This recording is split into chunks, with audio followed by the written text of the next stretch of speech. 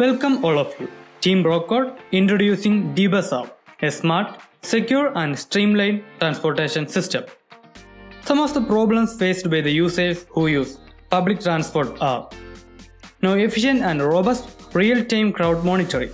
Users cannot track the exact location and timing of the bus. Sexual harassments in public transport remain largely unreported, and cashless transactions.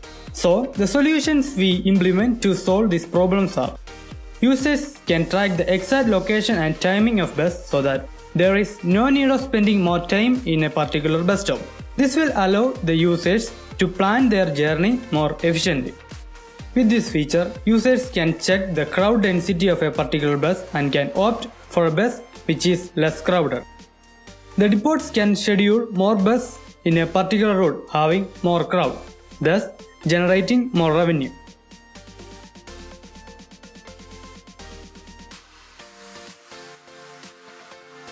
Make reporting of harassment easy. Smartphone apps and dedicated phone lines can help victims report harassments and other crimes in real time. Cashless transactions are made available to passengers electronically through e-ticketing, making the country digitally empowered in the field of technology. Government of India introduced a new venture called Digital India, and through this e-ticketing we are supporting. Moving to the demo part. As soon as we open the app identifies the exact location of the user and it shows the nearby buses. In the bottom part we can see lots of buses. This is possible with the help of geofencing. In the map we can see a bus at Kavanur.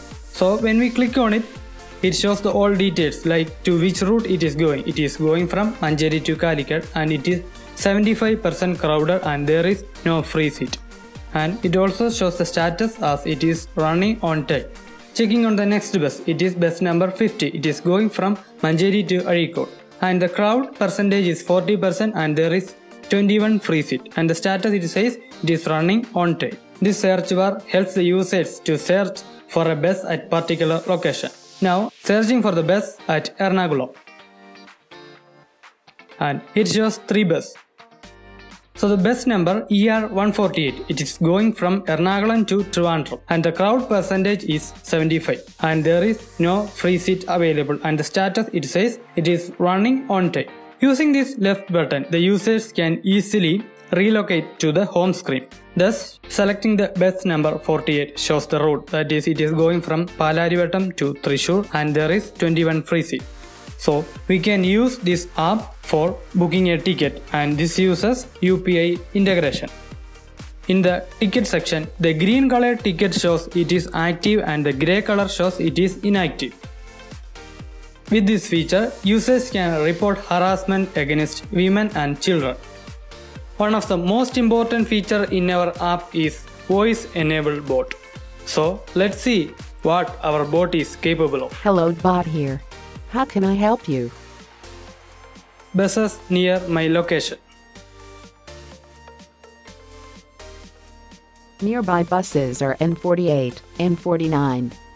Now let's try to book a ticket. Book a ticket for me. Where are you beginning your journey from? Palarivattam. Where is your destination? Thrissur. Confirming your ticket. And see, with the help of our bot, we booked a ticket.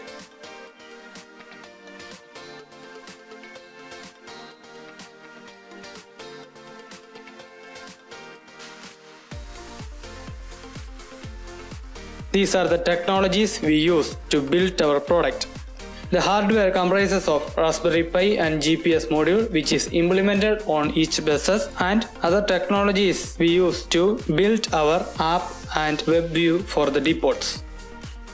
Let's see what is the estimated cost for our product. The cloud cost is pay as you go and it can vary. The developer cost depends on the total amount of work each developer is doing. And the hardware cost is 4,000. It includes Raspberry Pi, camera, GPRS module and GPS module. So this is the estimated cost if we are having 7,000 buses. Thank you.